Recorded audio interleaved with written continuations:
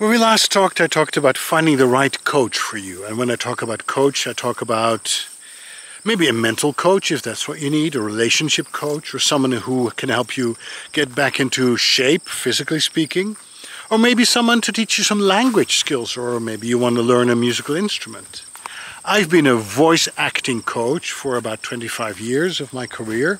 So that's my specialty. But even within that field of voice acting, there are so many categories that I'm not familiar with. For instance, one of the things I want to do is when I have my free introductory meeting or Zoom session with a potential client, I want to find out what they're interested in and what their needs are.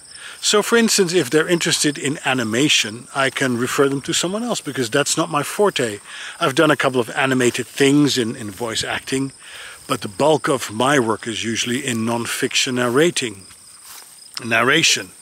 So if they're interested in e-learning, in audiobooks, I can help them. But if they're interested in things like video games or animation, I'm not the person. So yes, finding the right fit is very important. Now, how do you as a coach find out what the right fit is for a person that you don't know?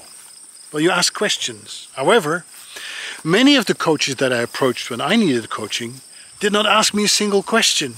All they did was talk about themselves, and we all know that voice actors are very good at talking. That's what they're getting paid for.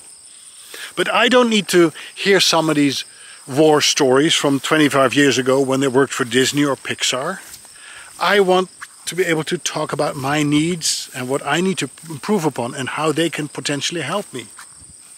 It's the same thing when I went to voiceover conferences. I've been to quite a few. And the sessions that draw a lot of people are usually the sessions by what I call voiceover celebrities. People have built quite a reputation.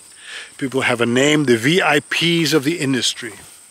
And most of these sessions I walked away with learning nothing. The only thing I learned was about the great accomplishments of the person speaking. And it's about them instead of about me. It's the same thing when you watch a video on social media. What do you take away? Are they talking about themselves all the time, telling horror stories from the past? Or are they giving you actionable information? So in order to give you that, they need to be specific and cater to your needs. And if you want to discover those needs, you need to shut up as a voiceover coach and listen and ask the right questions. The last thing I would recommend is ask for references. Ask to get in touch with a number of their students, because I believe that students and clients are my best credentials. They will be able to tell you what this coach has done for them, how much they've been helped, how much their career has grown, how much they have grown as a person as a result of that coaching. Because, I can talk a good game about how good I think I am, but it's irrelevant at the end of the day. At the end of the day, you want to know, did this person play an instrumental part in a professional growth and sometimes a personal growth as well? Is this person trustworthy? Do I get a good rapport? Are they interested in who I am and what I can develop?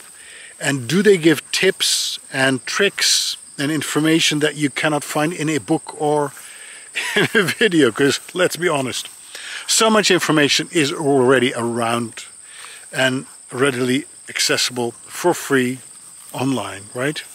Even this, what I'm telling you now, you can probably get online somewhere for free. I'm not unique.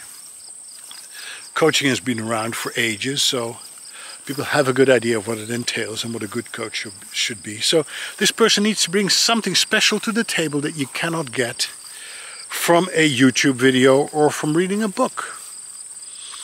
And this person also should be able to guide you in a supportive way, but also a way that kicks your butt, if you know what I mean. Somebody who can hold you accountable for your progress, and he keeps following your and knows what your progress has been, where your weak points are and how to strengthen them, and also someone who should reinforce what you already do well. So these are all kinds of things that I'm looking for and listening for when I hire a coach, and I suggest you do the very same thing, because it's a big investment of time, energy and money. It's a personal relationship that you have with somebody, and your career is on the line. So be careful who you pick and choose. There are so many wonderful, great, supportive coaches around. but make sure that they're there for you, interested in who you are, what your needs are, and find out from their students if they are as good as they say they are. Okay, I hope this helps.